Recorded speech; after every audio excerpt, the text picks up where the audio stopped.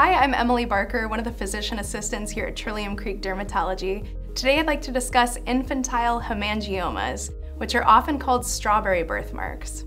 They're made up of blood vessels that form incorrectly and multiply more than they normally would. Most will appear at birth or within the first few weeks of a baby's life. These lesions grow very quickly during the first few months, and in most cases they stop growing and start to shrink by the child's first birthday. Infantile hemangiomas are the most common tumor that affects babies. They're more common in girls than in boys and are more commonly seen in Caucasian children. Babies who are born early or who have a low birth weight are also more likely to have an infantile hemangioma. Most hemangiomas don't need any special testing, and they can be diagnosed by your pediatrician or dermatologist.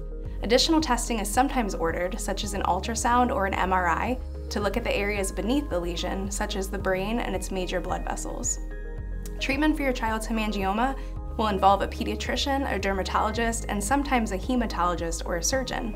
They'll need to be monitored, especially in the first year of your child's life. Most don't need treatment, and those that do are managed by specialists. There are several medications and surgical procedures that can be used to treat them. If your child needs to be evaluated for a birthmark or any other concerning skin lesion, we encourage you to make an appointment with the skincare experts at Trillium Creek Dermatology. Please call 330-725-0569 or visit us online at tcohio.com.